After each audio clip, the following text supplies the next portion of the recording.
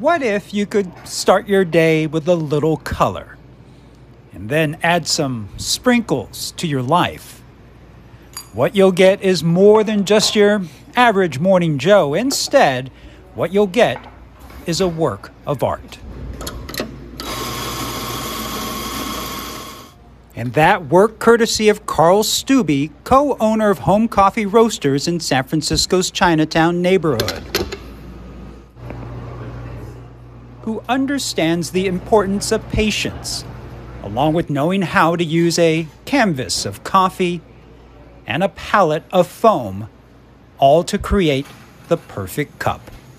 How long did it take you to perfect something like that? It takes about like 3 months to get really comfortable, because before that you're just like hoping for the best and praying.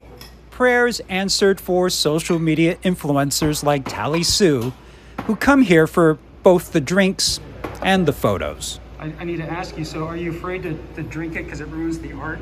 No. The art is kind of like the icing on the top.